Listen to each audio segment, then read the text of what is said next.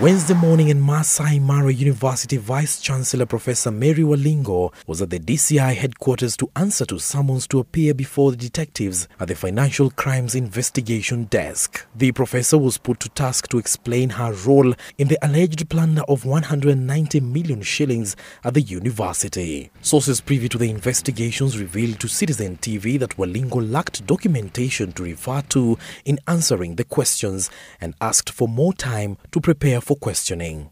After recording her statement, she was released in the evening, with her next date with investigators being Monday next week. 5 members of the Finance and Internal Audit Committees of the University Council have also been summoned to Mazingira House this Thursday. And as investigations continue, succession politics have rocked the leadership of the besieged university. The University Council sent Walingo on a compulsory leave, appointing Deputy Vice-Chancellor in charge of Academic Affairs Professor Magak Kiche, the acting Vice-Chancellor, a move that is reported not to have been received well, as those opposed to Walingo's leadership see it as a move to cover up the misdeeds during her alleged tenure of plunder.